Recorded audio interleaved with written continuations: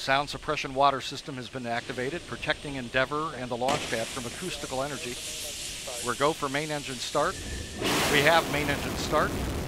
4, 3, 2, 1. Booster ignition and liftoff of Endeavour, completing Kibo and fulfilling Japan's hope for an out-of-this-world space laboratory. Houston, Endeavour, roll program. Roger, roll, Endeavour. This is Mission Control Houston. Endeavour's roll maneuver is being completed. It is now going into a heads-down position on track for its flight to the International Space Station. Flying at 400 miles per hour, 1 mile in altitude and 7 miles downrange already from the Kennedy Space Center.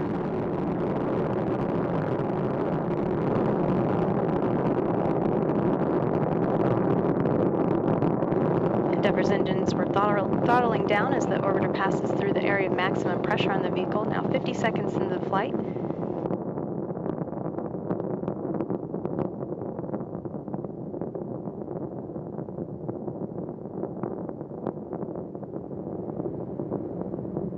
Endeavour, go at throttle up. Go at throttle up. The 3 engines on board are throttling back up. Endeavour flying at 1,100 miles per hour, 10 miles in altitude, and 10 miles downrange.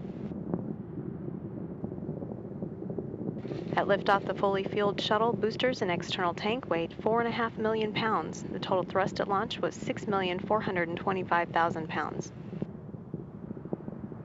1 minute 33 seconds into the flight, Endeavour flying at 1,900 miles per hour, 17 miles in altitude, and 16 miles downrange. All systems continue to function well. Endeavour has 3 good main engines, 3 good power generating fuel cells, and 3 good auxiliary power units for the hydraulic system. We'll be standing by for burnout and separation of the solid rocket boosters. Combined, the twin boosters provide 5.3 million pounds of thrust to propel the orbiter towards space.